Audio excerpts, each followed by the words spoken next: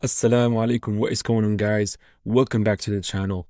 So in this video we're gonna have a really quick and fun one, which is border animations. So in this component we're gonna be using only CSS to animate our border, but there is a really beautiful UI trick that we're gonna learn today. As usual, you can head over to simplyui.io where you can get the component totally for free and get like a simple article where we explain how we built this component. Anyway, without any further ado, let's get started. All right, so first of all, let's understand how we can create this animation. I started here in Figma so we can understand the process. So what we're gonna do is we're gonna have a parent container, and within that parent container, we're gonna have like an element, and with conic gradient CSS class, we can achieve this element or this style. And using keyframes, we're gonna animate this element to rotate within that parent container. The idea here is to have another container or a smaller one with the exact same background. As you can see, it hides the full element except the edges. In this way, we only see the edges rotating, and it gives the effect that the border is rotating. Perfect.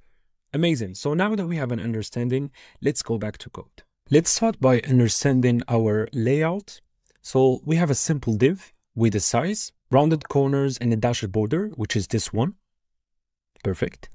And the inner container, which is this one, with an overflow hidden, so we don't see the edges of the element. This is a component when we're going to add the rotating element using CSS. We're going to create this card wrapper in a second. And inside it, very simple layout where we basically showcasing the logo and a small text right here, as you can see. All right, now let's create our CSS folder. Before we head over to our CSS folder, so we can create the rotating element, let me give you a quick UI trick that you can use within your component. So the way we can get like a visual hierarchy or chemistry when it comes to the rounded corners or the rounded edges, especially if we have inner containers, is the following. It's very simple rule. I want to say the rule first and then I can show you in the code. So basically, the child container rounded corner value will equal the rounded corner value of the parent minus the padding of the parent. So for example, if we head over here to the actual dashed border here container, we can see that the rounded value is XL. In Tailwind, that means 12 pixels, right? And the padding here is 4 pixels. So the inner container value, the rounded value should be the rounded value of the parent minus the padding, as we said. So it should be 12 minus 4. Means 8 pixels. So that's exactly what we did here. It is rounded LG. This is the only and simple way if you want to have a visual hierarchy in your containers. All right, now let's write our CSS class. So if we head over to our CSS folder, we're going to see that we have a card wrapper class and a border animation here for the keyframes. Let's start by the card wrapper. We want to add the element before the card wrapper. We can use the before attribute in here. We want to add a content, and that content is going to be an empty string for now, so we can see something. The position should be absolute, and the left, it's going to be minus 25%.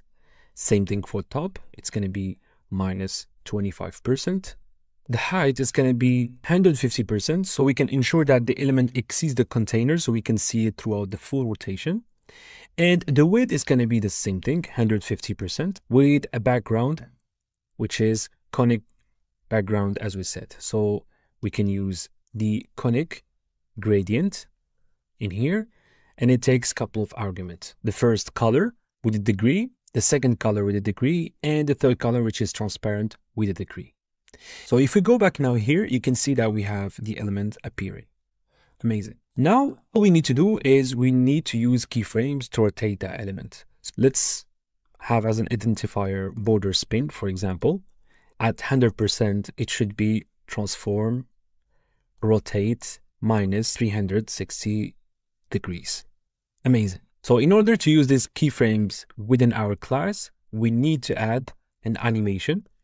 And within this animation, it's going to be border spin, the name. Let's give it, for example, 7 seconds. Should be linear and infinite. Perfect. So as you can see, the border is rotated. Let's add a very simple hover animation within the container, just for fun. What we can do is Within our parent container, we can add a shadow XL, and this shadow will be with color of white 5. And let's give it a duration of 1000 milliseconds, which is 1 second, and another delay of 1 second. This gives a beautiful effect that I'm actually using on my UIs lately. So if I hover, it's going to wait 1 second, shows the light. Since we have a dark background, it's going to show the same light as the light.